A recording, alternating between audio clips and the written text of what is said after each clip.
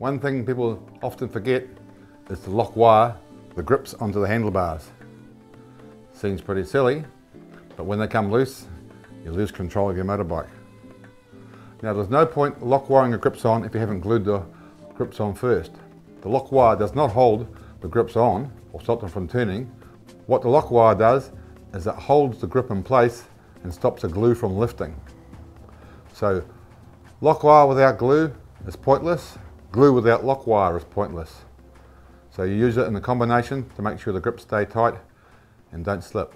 The glue to use is you can buy a grip glue in little packets or this ADOS spray-on glue. I prefer the spray-on glue, it's less messy. Put the glue inside the rubber grip and on the handlebar, slide it on and get into position.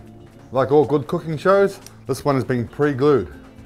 So we now go on to using the lock wire. I use the aircraft grade stainless steel lock wire.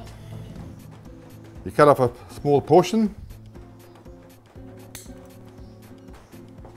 wrap it around the end, towards the end of the grip, twist it round,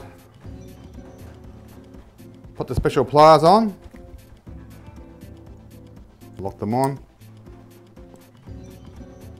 then just pull them. It does it nice and tight like that. Release it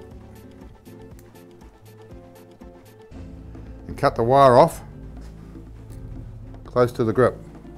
The most important thing here is to the tag left over, push it outwards so it faces towards the end of the grip, because your hand always slides off that way. Remember to do the knot or the twist about there, because that's where your hand isn't grabbing. If you do it up on the top here, you can get into your hand and cut your hand and rip your gloves. So the twist is down here, just on near the bottom of it. So a lot of grips have a little groove for the lock wire in the type, so you put it inside there, makes it really easy. Same procedure, put the pliers on, tighten up tight.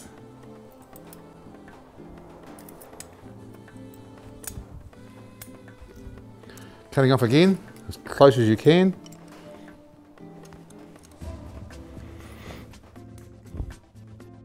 This time, push the tag back towards this way, because you're not going to be sliding your hand past there.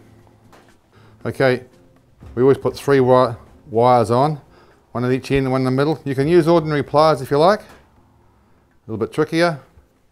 You have to turn it like that. The best idea is to hold it tight, pull out and turn. Same thing. Does the same job, but not as efficiently as the special lock wire pliers. Got it done, do the same thing, cut it off. And the tag, as we say, goes outwards. Push it into the rubber, all done.